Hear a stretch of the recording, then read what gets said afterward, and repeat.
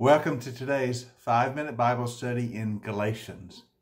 We're in Galatians chapter 5, and we've seen that Paul is encouraging believers to live in freedom. He says Christ has set us free, so live in that freedom. Now he wants to continue that as he moves through chapter 5, and he's answering an objection of the false teachers.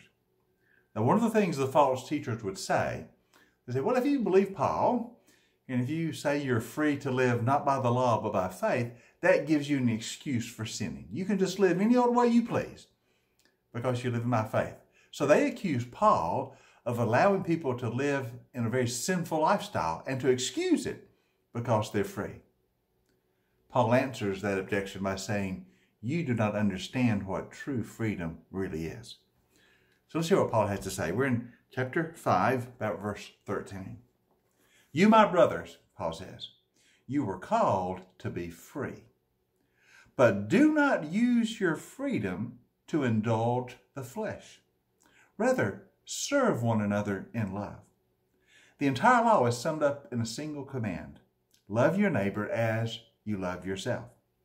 But if you keep on biting and devouring one another, watch out, or you will be destroyed by each other.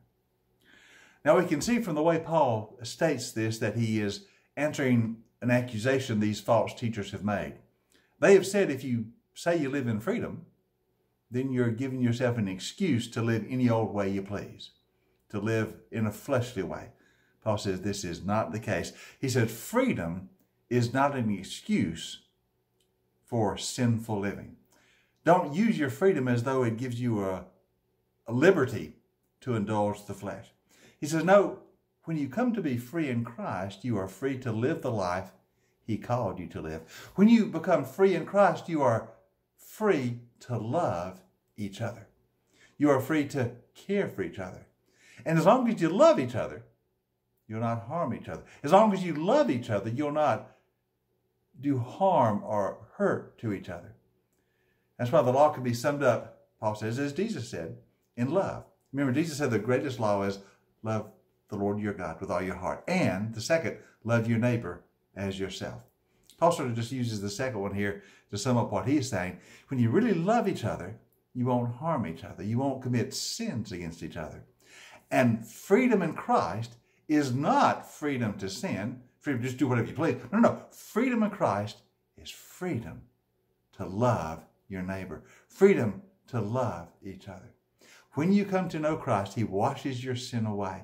He sets you free to be all that you're meant to be. That is, he sets you free to love. Now, Paul goes on to say, where does this power of love come from? Verse 16. So I say, live by the Spirit, and you will not gratify the desires of the flesh. In other words, the life of freedom in Christ is a life empowered by the Holy Spirit. You see, when you're trying to live by the flesh, trying to live by the law, you're trying in your own power to do what is right, and you always fell short. You couldn't keep the law perfectly. But finally in Christ, you're set free from that vain attempt to save yourself. Now in Christ, by faith, he has forgiven your sins, he has set you free, and he has filled you with the Holy Spirit. And now by the power of the Holy Spirit living through you, you're enabled to live that righteous and holy lifestyle. In the flesh before, you were trying to do it in your own strength and you always fell short.